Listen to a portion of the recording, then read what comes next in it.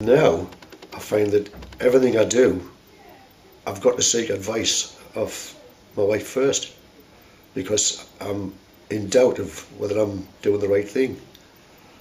I cannot, how can you put it? How does that make you feel?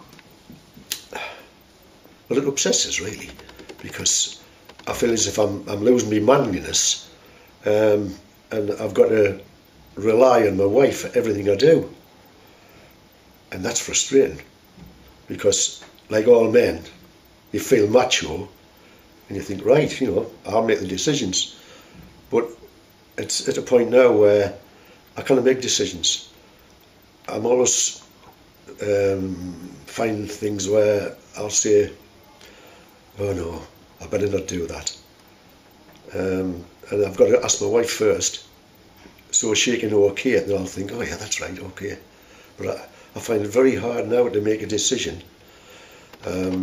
Is it because you can't trust it? You've lost your confidence? I think that's what it is, yeah. I think it's you lose confidence.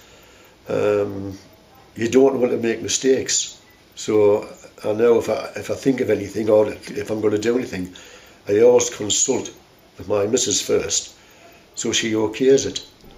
And at first it was frustrating and embarrassing, but now I just accept it.